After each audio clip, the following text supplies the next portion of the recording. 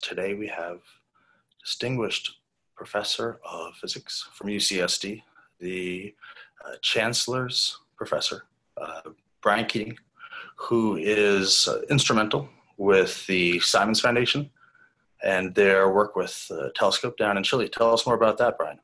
So yeah, I am the the director of what's called the Simons Observatory Project office in San Diego, which is a consortium of over 40 universities building the most ambitious telescope ever made to search for the cosmic beginning, the spark that ignited the Big Bang. We, as pictured behind me, if you can see in the video, the site in the high Atacama Desert of northern Chile at 17,200 feet above half the atmospheric pressure that we feel at sea level. We're building the most ambitious observatory ever made to look back to our cosmic origins. That's super awesome. So, with this knowledge, what type of scientific research do you think we'll be able to do 10, 20, 30 years down the road from this? So we have an experience of Moore's law-like growth in astronomy, and it comes along with it a budget that is astronomical as well. And my feeling is as long as we can keep the budget increasing with the science capabilities and technological advancements, we will be able to unlock mysteries that our ancestors, even as early as 40, 50 years ago, couldn't have possibly dreamed of. When we discover the composition, the age, the expansion rate of the universe, it will allow us in the future to really make distinctions that were purely the realm of science fiction or even philosophy, theology, and religion just a few decades ago. Namely, did the universe have a single beginning? That's perhaps the one question that I'd most like to ask God, if God exists, or nature, Mother Nature, the question of how did the universe come to exist, and what, if anything, can be said about what happened on the Tuesday before the Big Bang? Does that question even make sense? Folks like Stephen Hawking said that's nonsensical. You can't ask about that. Time itself came into existence. But we have really no idea if Stephen Hawking was right. And this experiment, the Simons Observatory, and our hotly competitive experiments, we're not the only people that are smart, capable, and able to build experiments like this. There's a hotbed of competition in this field to discover what happened at the beginning of time, because if successful, the team that would do it perhaps would win the most exalted prize that humanity has to offer, which is the Nobel Prize.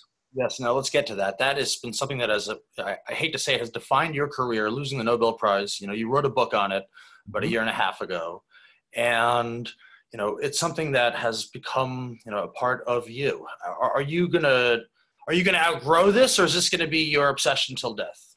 Yeah, so the book, I urge people to read it, not because it's going to make me so wealthy that I will no longer need the Nobel Prize $1 million award money, but really because it's a story of a memoir of a scientist striving to do the ultimate in my field. And it's applicable to any field. If you're trying to make partner in a law firm, if you're trying to get the Keeler Williams, seller of the year, if you're trying to get to be class president in your college, what does it mean to come up short? Becoming class president is politics. So I guess the question is, how much of the Nobel Prize is politics in the end, then? There's a tremendous amount. There's a new book that, because I wrote this book, I got interested and invited to do all sorts of opportunities, one of which was to write the blurb on the back of a book that's coming out in November by a woman who's become a friend. I've never met her. She lives in Norway, and she wrote a new book called Betraying the Nobel Prize, Betraying the Nobel, about all the evils that she perceives in the corruption of the Nobel Peace Prize, where it's been awarded to warmongers, to women and men who are responsible for deaths and so forth. And she makes the point, and I've made the point, that the Nobel Prize has an obligation to live up to these lofty ideals that both Alfred Nobel created it for, and also that society holds it to do. In other words, the Nobel Prize in any field is the most prestigious award that you could possibly win. It's more prestigious than the Oscars. It's more, the field medal is pretty fantastic, I'll say. But you can only win the field medal if you're 40 or younger, and it's only given every 5 years or so. So yes, it is extremely prestigious, but there's all sorts of additional restrictions on the Fields Medal. Some say it's even worse than the Nobel Prize. For me, though, the Nobel Prize is a manifestation of the ideals of the Nordic people. I have worked with the Nordic Innovation House and done extreme amounts of research into the Nordic countries. And they have a tradition of hard work, diligence, and education that is really quite unique to those countries and to that area of the world. So, it's a fantastic prize. But do you want to talk about Bicep 2 and what happened there with the dust? Yeah, so just before we move on, I mean, what you said is true, but of course it's not just, a prize given away to Norwegian people, although you're a lot more to Swedish people, as actually Sweden's a lot more populous than Norway, as you know. And the Swedish prizes are the 5 Nobel Prizes that are given out, and the Peace Prize is the only one that's given in Norway. But you're right, there is a work ethic and integrity of that. But the Nobel Prize has now come to be the thing that determines how much funding gets applied in places like Taiwan, in California, in tenure decisions that are made, and naming streets after people's names. It's no longer restricted to mere, Scandinavian interest. It used to be, you're right. And actually, if you look at the Google Ngram search and you search on Pulitzer Prize versus Nobel Prize, for a long time, the Pulitzer Prize was much more prestigious than the Nobel Prize. I don't think we would say it is today. I think if you gave a chance between a person winning the Nobel Prize in literature or the Pulitzer Prize, there's not even a competition. There's movies. Say again? No, I would agree. Nobel Prize is far superior to the Pulitzer. Then does it not have like Hollywood had its Me Too movement, because in particular, Hollywood has such outsized impact on our culture. Hollywood movies only make, I'm not going to sneeze at it, but it may make about $99 billion a year, but they have an impact way beyond the market cap of stocks that are companies that are worth 10 times that amount. So, and that's because, so they have a different obligation, which is why the Me Too movement was so important to really, draw attention to corruption and problems within the Hollywood scene. And now with the book that I wrote and the book that my friend Uni Turretini has written about the Peace Prize, we're hoping that we'll use the prestige of these prizes to reform them so that they can be the beacon of hope that Alfred Nobel intended them to be. So Bicep 2 was an experiment that's over my shoulder here. It's at the South Pole, Antarctica, which is the most southern point on the planet. How much time did you spend there? Say again? How much time did you spend in Antarctica? I've been there twice, and you spend about a month each time, unless you want to spend 11 months of your life. You have to get out by February. Because after February, it's too cold for planes to take off again. They can land, but their fluids or hydraulics will freeze up and seize up, and that will destroy these military cargo planes that get us down there. So the government doesn't allow flights in or out after February, which is the beginning of their their fall down the southern hemisphere. We go there because it's one of the best places on Earth, next to the Chilean Atacama Desert that I showed before, to do astronomical research. You have an uninterrupted, unobstructed view into the cosmos, except perhaps by a little bit of the atmosphere that is residual above our heads.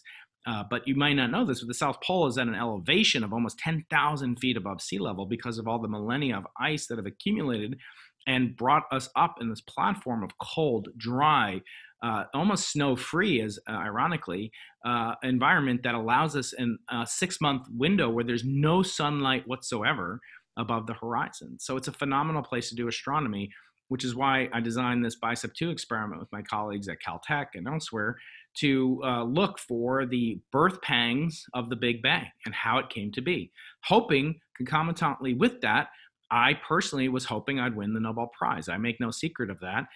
But now, having come through a brush with it and really being asked to nominate the winners of the Nobel Prize soon after I was disqualified, spoiler alert, the title is Losing the Nobel Prize, not winning the Nobel Prize. And because of that, I had an encounter that really caused me to reflect on, why did I want to win it so much? Why was it so important to my soul as a human being to win this relatively, abstract thing, opaque, non-transparent prize? That why did it have such an influence over me, and what can be done about it in the future? Well, let's talk about the dust specifically and how it misled the Bicep 2 team. Do you want to go into that? Yeah. So the search that we had was really, thought to be a fool's errand in the beginning. We never thought we would actually detect anything. And if we did detect something, we thought, oh, well, we'll take the time, we'll go back, we'll double check it, and we'll make sure that everything is correct and that we actually did see what we saw, we said, but we're not going to see it anyway. because the signals that we're trying to detect, Alex, are at the parts per billion level. In other words, the South Pole is freezing cold, but even it is 10 billion times hotter, if you like, than the signal size that we were attempting to measure from a emanation from this early epoch in the universe that came shortly after the Big Bang, if true. And that's these are called gravitational waves. They make a certain pattern on the cosmic microwave background radiation. So I describe all that, along with the memoir component of my book, is really a description for the first time of why this is so important to look for the signal and what it would be as a harbinger, as an imprimatur of the earliest epoch in the universe's history that would ever be accessible to humankind. And so the stakes could not be higher, and yet we thought, we're never going to detect it, but let's try it anyway, because you miss all the shots you don't take, as Wayne Gretzky said. So in our case, we built this experiment. We never thought we'd see something. We built a successor to it that upgraded it, added, increasing the processor speed, like the iPhone. Every couple of years, you got to upgrade it. We upgraded it. It became Bicep 2. And then we made a discovery that wouldn't go away. In other words, we tried to prove ourselves wrong. We detected the very signal that we were trying to detect. And whenever that happens, you have to be very, very nervous, because as Richard Feynman, Nobel laureate, used to say, you have to be very careful. And the first principle is not to fool yourself. And you're the easiest person in the world to fool. Meaning you have to look for all the ways you could be wrong as a scientist, not all the ways you could be right. So we looked at that, including what's called dust, which is really nothing more than tiny micrometeorite particles that are the relic remnants of a previous supernova that lived in our galaxy, not far away from perhaps where our solar system is. And these dusty materials are pervasive throughout the cosmos. They're in stars or galaxies, solar systems. And because of that, we knew we'd have to confront it, but we didn't have the data.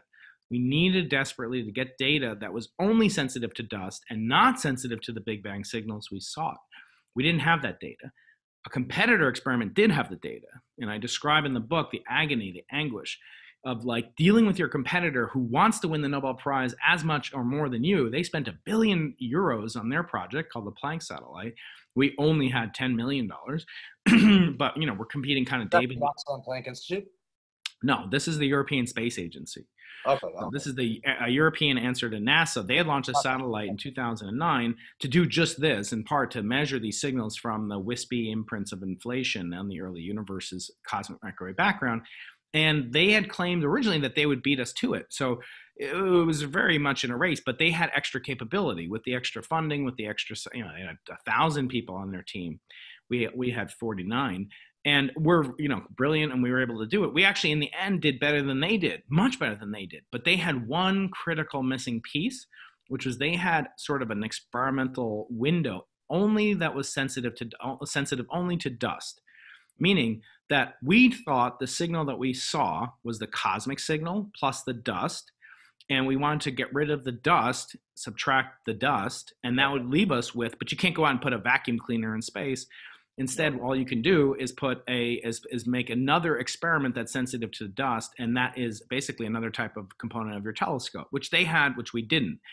It turns out they were only sensitive to dust, pretty much, and we were pretty much only sensitive to the combination of dust plus the CMB, this cosmic microwave background.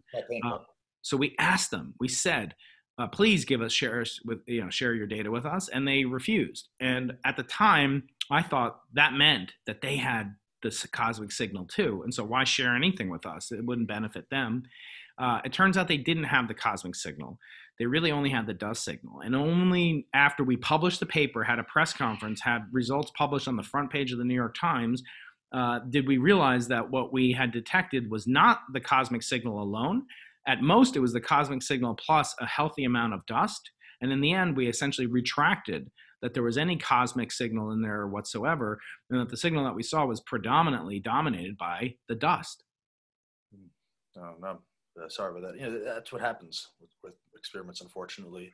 With my work with machine learning, it's noise. I guess my version of dust is noise, and it can very much mess with your research.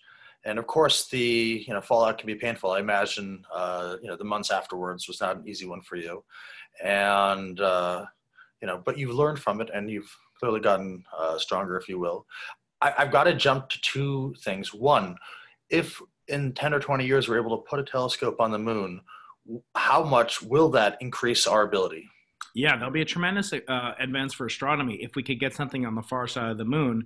It wouldn't be exactly like my branch of astronomy. That's not necessarily best done on the far side of the moon. It's better done in space, probably a lot cheaper. But there are experiments searching for an allied signal, similar to what I do. It would take a little bit longer to describe, related to what's called the epoch of reionization, which is a preceding epoch to the formation of galaxies.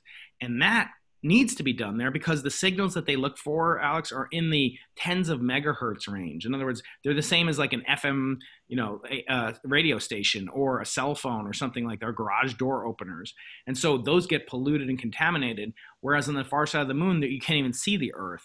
And so it would be completely shielded, and they'd be able to get power, energy, resources, and it would be quite a stable place. So that's thought to be one of the best places in the world to look for the first formation of the actual structures in the universe that came about 1 million years after the Big Bang.